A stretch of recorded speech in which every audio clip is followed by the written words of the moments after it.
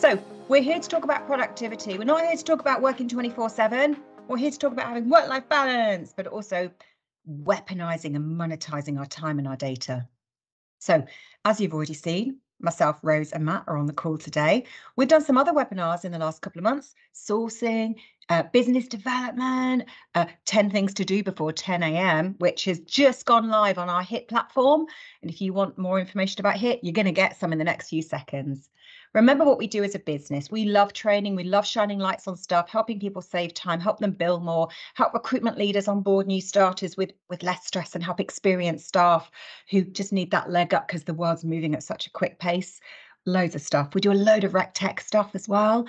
Bullhorn first, we tend to call it. Let's get you using the system better.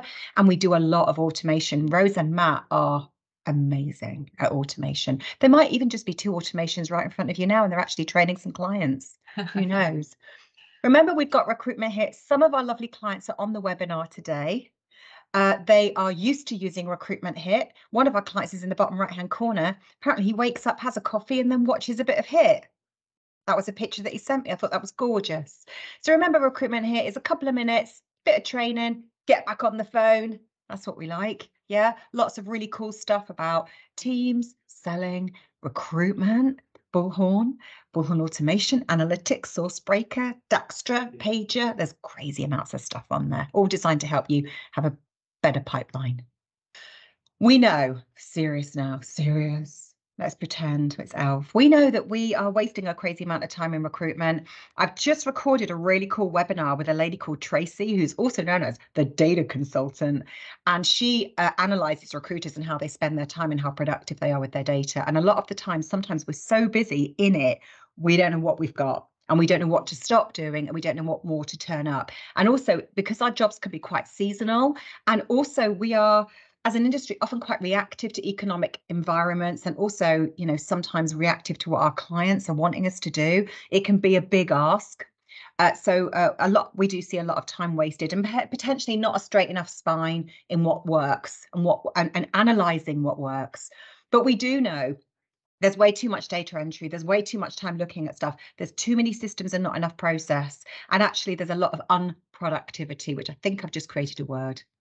We also know the industry suffers a lot from just a few things that we'd all like to bin in 2024.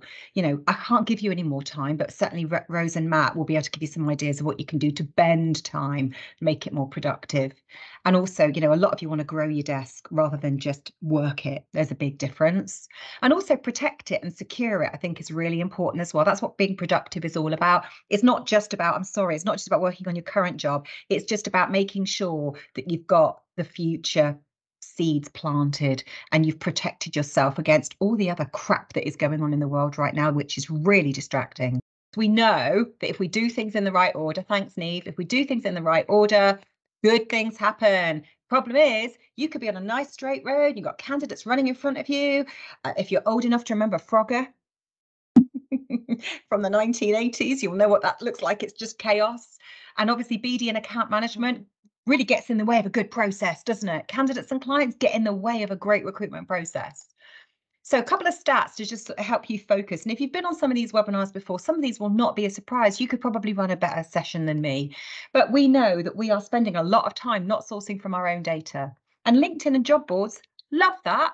They make a crazy amount of money from how unproductive as an industry we are. Well, we need to stop that. I'm on a mission, yeah? We're wasting a lot of time. We know that if we source from Bullhorn first, we place quicker. And I'm not going to ask you to get your calculators out, but there's a crazy amount of 40 days in 365. Yeah, crazy amount of 60 days as well. So think about it. If you actually got your data sorted and was more productive, how many more candidates could you place in a year? How much more money would you take home in your pay packet? How many more cruises could you go on, or houses could you buy? Or in my world, shoes.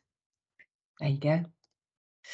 We also know that we spend too much time sourcing. Again, LinkedIn and job boards love that. Your candidates and clients don't, though. They don't pay you to source. They pay you to place and secure their businesses. And again, if you didn't have to do that, what would life be like? If you didn't have to use LinkedIn, you equally wouldn't be ploughing, on average, 50% poor applications onto your Bullhorn system and making your job even worse in the future. Yeah. So again, we're trying to reduce reliance. This is something. that it's not just about being more productive. If you want to do more BD, and thank you, by the way, for falling into my wicked evil trap, this is something to really consider. What are you going to do if you could be more productive? How could you make more money? Well, referrals, would you believe, funnily enough, asking for a referral is a surefire way of making more money, but the industry is really pants at it. Yeah, 91% of clients said, I'll give a referral, but only 11% of people went, I ask for them. That's a really poor gap in the process. And all of you, that 30 or something percent of you that said you want more BD, well, that's definitely, I'm pointing at the screen, you can't see what I'm talking about. The referrals piece is really important, guys and girls. I'm getting very serious, look at my face. So we know that referrals are stronger.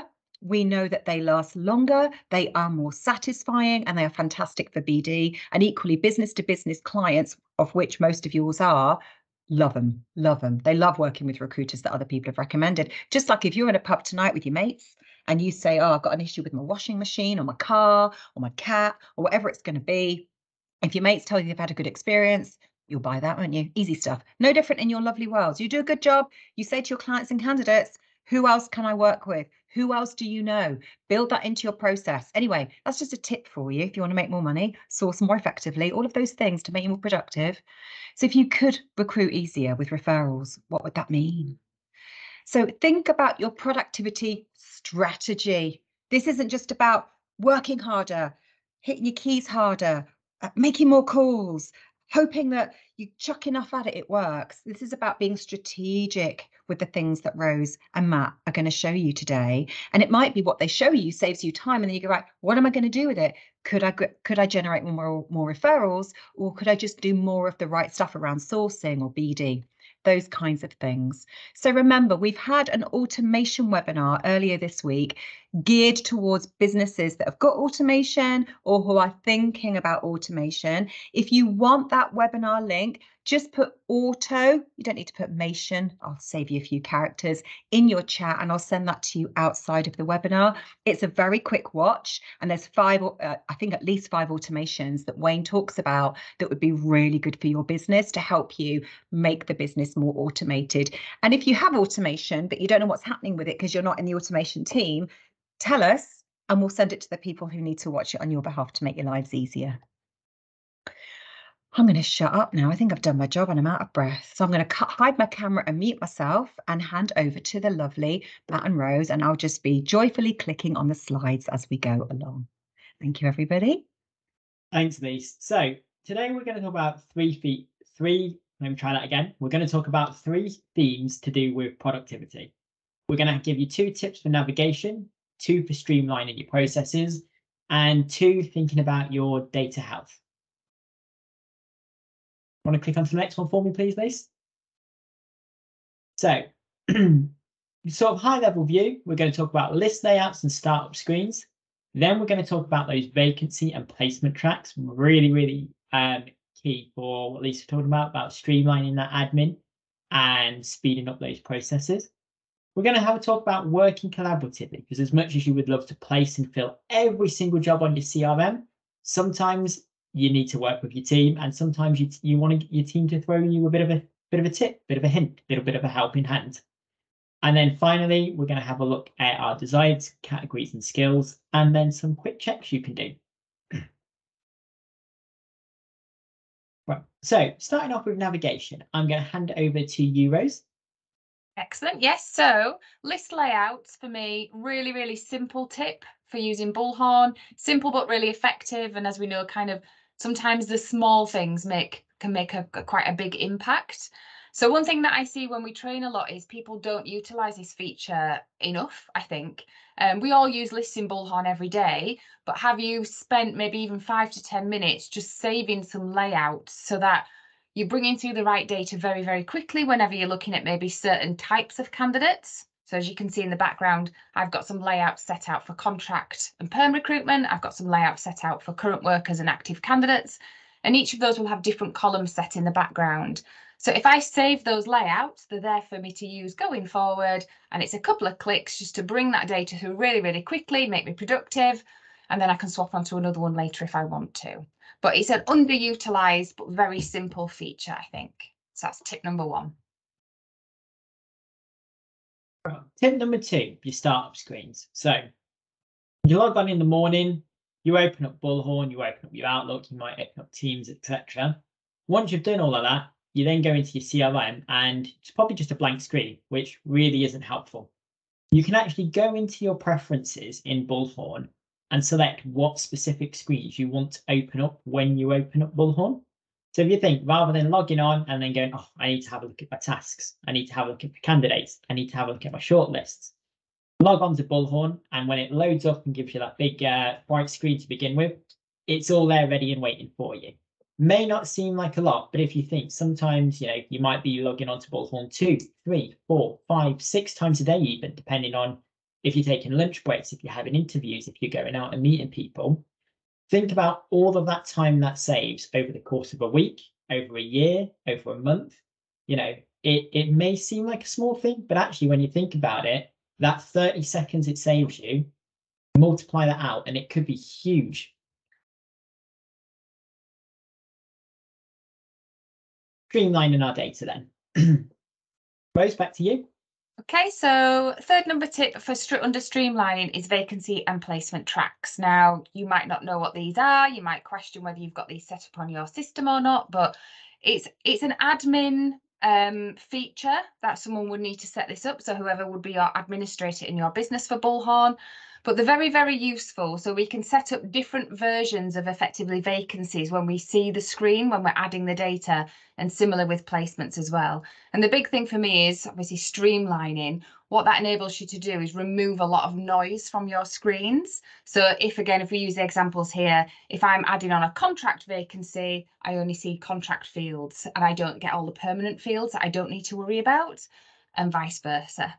So saving lots of time and streamlining process. So next one is working collaboratively. So most of you are probably in small teams, some of you are probably in very big teams.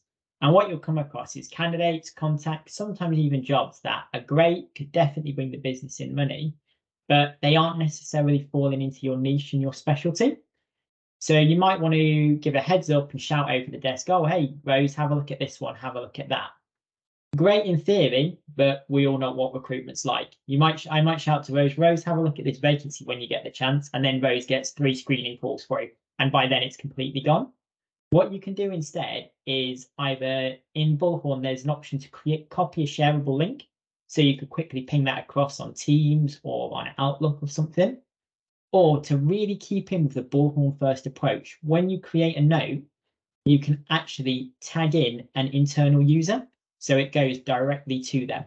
So it really is just about, not only streamlining how quickly you can work with your colleagues, but also about making sure that things don't get missed.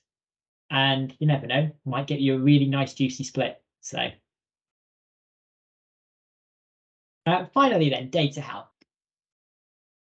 Yeah, so our 5th number tip under the data category is desired categories and skills. Again, another thing, Matt might agree with me, that we see in training a lot, which is very underutilized, is the coding element, the categorizing and skilling element on a contact. Sometimes it's misunderstood the way that Bullhorn do it. So just to clarify a little bit, we're supposed to put what the contact desires, i.e. what candidates they will be looking for. But I see a lot of wasted time in BD, let's say, just trying to find the right contacts to then market candidates out to or do those calls. And then when I look at the system, the client's not using desired categories and skills. And that would be a really quick, easy way just to match candidates against contacts. So yeah, maybe something to look into if you're not doing that at the moment. And finally, so your quick checks. Now we all know you might get a candidate, comes across great over the phone, great on the CV, but the last thing you want is when you put them forward to a placement and someone has a look at them on LinkedIn or Google and something questionable comes up, because it's not going to look great on you and it's certainly not going to look great on the candidate. So I don't know if any of you have ever noticed it or paid it too much mind, because I appreciate there's a lot on Bullhorn, but you'll notice next to your names, both on candidates and I believe contacts as well, Rose, if I'm right, you will have a G icon. Now, if you click the G one, what it's going to do is launch a Google search straight away. Now, Fingers crossed, nothing will come up on that, but if it does, better to get ahead of it. You've also got the LinkedIn icon, which will run a LinkedIn search for that person. So that can be really good for, say, you've got a CV, looks really good, maybe there's a few gaps there or something, or if you just want to double check that it is valid, you can quickly find them on LinkedIn using that icon and then cross-reference it against their profile. And also maybe you might see in their connections other people that look good, they've worked with, that they've been associated with, and they could be a really good contact or candidate for you too. So never want to miss that opportunity. Finally, though, and I think one of the most underutilized underutilized ones is the map icon.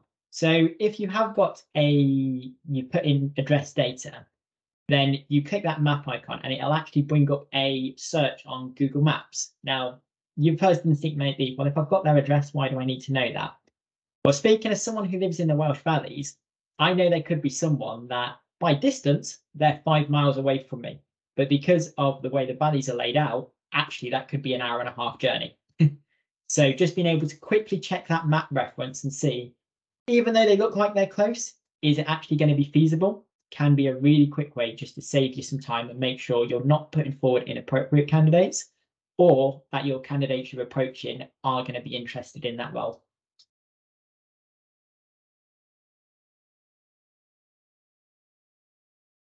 Fab. So just to finish off then, so we've quickly given you 6 tips there. Which one would be your favorite, or which one is the one that really grabs you and makes you think, yeah, that's the one I'm going to take forward from here, and that's the one that I think can make an impact for me? I think it's worth bearing in mind that it's not about how many tips we show you on the day. It might simply be one.